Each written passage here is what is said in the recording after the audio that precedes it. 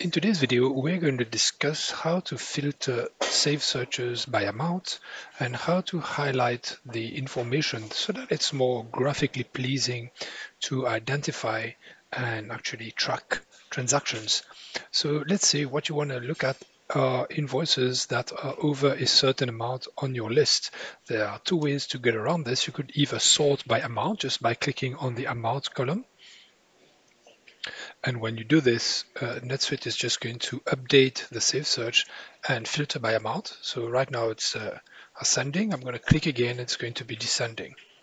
So the largest amount first, and it's just going to go down like this. So what we could do is we could highlight these figures. So we could say, for example, if it's more, it's between 100 and 200, it's supposed to be a specific color of a background. If it's between 300 and or 200 and 700, it's another color, and if it's more than 700, it's another background color again. So the way to do this is click on Edit View. You're going to edit the list. So once you're on this section, click on More Options.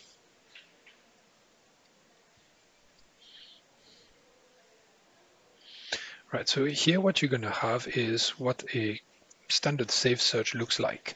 You're going to see your criteria, the results, and here you're going to see there's a submenu called highlighting. So you're going to click on this, and here I'll highlight the data, not the summary. Summary is whenever you group the results, you put a summary type as group or sum, etc. We want to put a highlight on the normal unsummarized saved search values.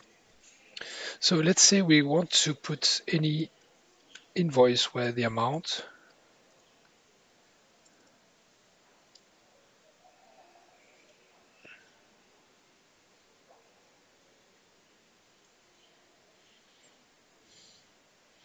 so I'm going to look for amount here, and I'm going to say it's between, okay, or it's less than. In that case, I can say it's less than.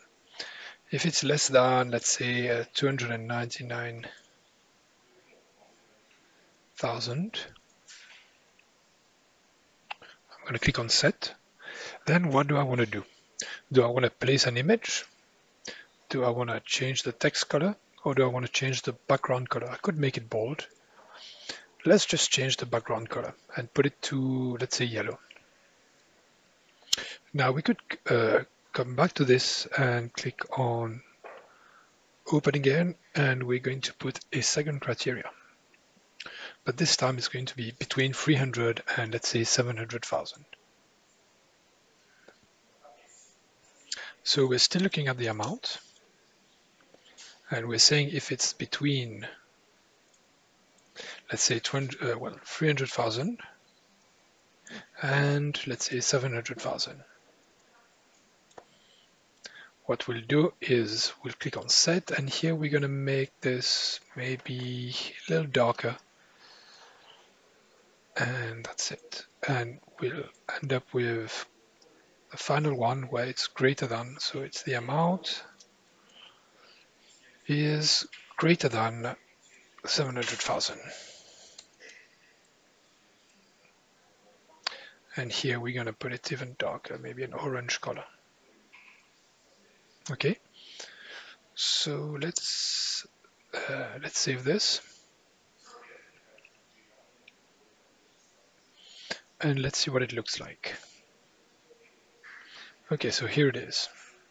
So the amount that's greater than 700,000 is in the darker color. Okay. So of course you could be playing with this. You could be adding images instead of background colors. So for example, if I click on Edit View again, I could go to More Options.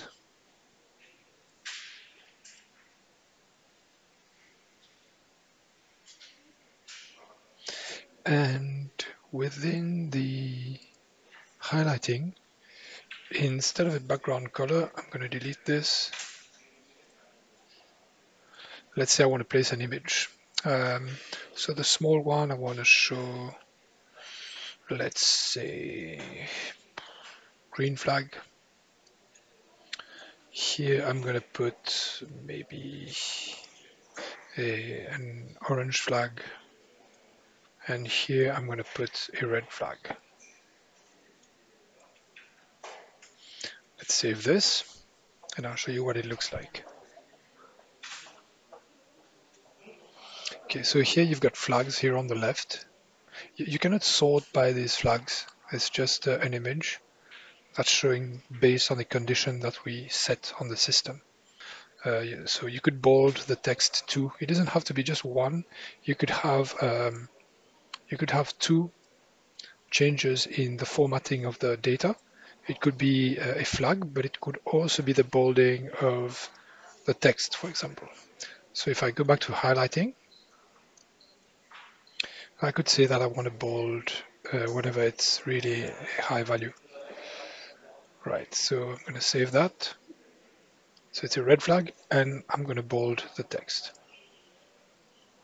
And here, as you can see, the text is bold because it's over 700,000 in terms of amount.